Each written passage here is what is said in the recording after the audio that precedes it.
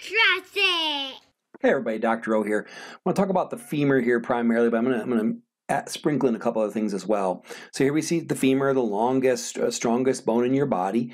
It's going to be in the thigh there, your upper thigh or upper leg bone. Key structures here, first of all, we have the greater and lesser trochanter, very important attachment points for muscles there. In the humerus, they're called greater and lesser tubercles, so don't get that confused, greater and lesser trochanters.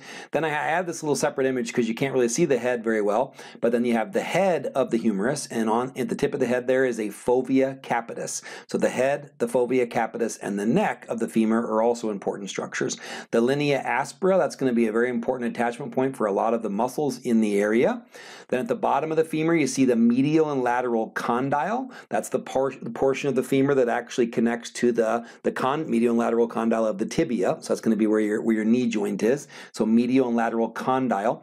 Right above those, or kind of to the sides and above, you see the medial and lateral epicondyles. So epi means above or around. So you have the two medial condyles, and right above those, the medial and lateral condyle, and then right above that you have the medial and lateral epicondyle. And then on top of the medial epicondyle you have another little bump there called the adductor tubercle, which is where part of the adductor magnus muscle is going to insert. You also do see the patella here, which is a sesamoid bone. Just know the patella, there's no parts to know about it. The other thing I wanted to note here is that what's called the Q angle. So because women have wider pelvises, they're going to have a greater Q angle, which means the angle the femur runs down towards the knee is going to be greater.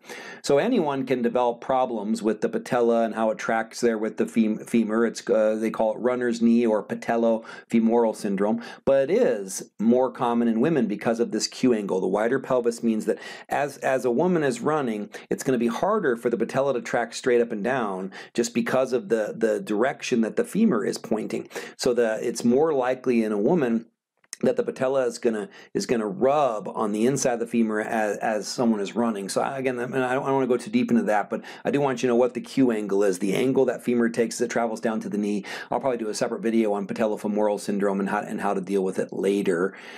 So yes, I think that's plenty to note there now, but it is normally, this Q angle is going to be 10 to 15 degrees, just so you know. All right, I think that's plenty for now. We're primarily just focused on the femur itself, but that's just kind of an interesting thing to add. I hope this helps. Have a wonderful day. Be blessed.